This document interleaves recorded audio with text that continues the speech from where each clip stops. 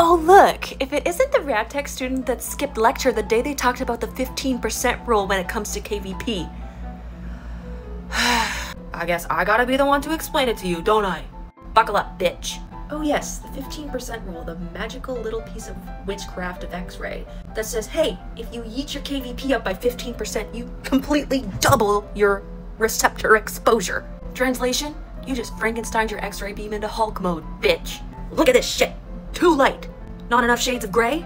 Bump that kVp up. And suddenly you've got the Mona Lisa of radiographs. Too dark?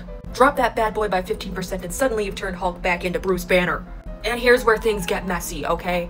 If you're cranking kVp up by 15%, that means you've got to cut your mass in half. Why? Because the image receptor doesn't need that much juice anymore. Your beam is already beefed up, like it's on steroids from Costco. So let's say you're shooting a chest X-ray at 80 kVp. 15% of 80 is 12, because math is hard.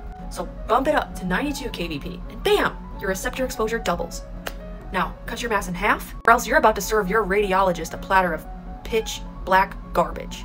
Why does this matter? Because physics, Jessica. That higher kVp gives your photons, your mass, more oomph. They've got energy. They've got speed. They're basically kicking down the patient's tissues like the Kool-Aid man through the wall.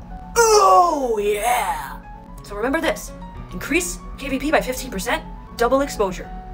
Decrease kVp by 15%, half the exposure.